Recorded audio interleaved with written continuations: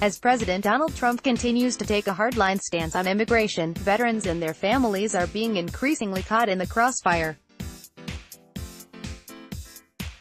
Under the Trump administration, rejections of veterans' requests for deportation protections for their spouses or immediate family members have increased from about 10% in the last fiscal year of President Barack Obama's tenure to nearly 20% in just the first 9 months of the 2018 fiscal year, which ends on September 30, the Military Times reported Thursday. Looking at recent U.S. Citizenship and Immigration Services statistics, the independent military publication also revealed that requests from veterans and active duty officers seeking protection for spouses spiked between Obama's last fiscal year 2016 and Trump's first fiscal year 2017 by 31%.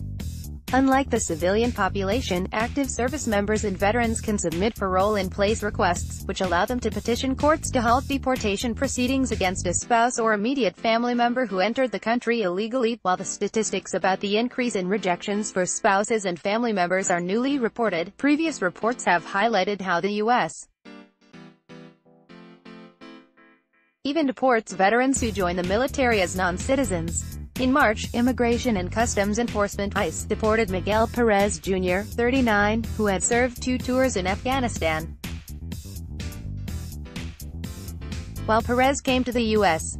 legally as a young child, he joined the military as a non-citizen and served from 2001 to 2004. However, he was diagnosed with post-traumatic stress disorder after his discharge and became addicted to drugs. In 2008, he was busted for attempting to sell cocaine and sentenced to 15 years in prison.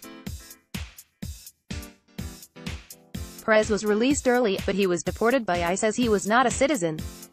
Although he attempted to apply for citizenship, his application was denied due to his criminal record. And the story of Perez isn't unique. In Tijuana, deported veteran Hector Barajas launched the Deported Veteran Support House in 2013, The Washington Post reported last November.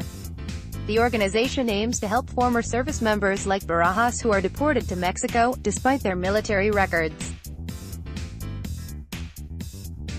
While official statistics are hard to come by, Barajas' support house has been in touch with more than 100 veterans sent to some 30 countries around the world. In February, Secretary of Defense Jim Mattis announced that none of the military's Dreamers, who arrived in the U.S. illegally as minors, would face deportation. However, Mattis said the protection wouldn't apply to convicted criminals, regardless of their military service. He also didn't promise protections to U.S. veterans who are not Dreamers. When it comes to spouses and dependents, Mattis said in April that he is continuing to look into the situation.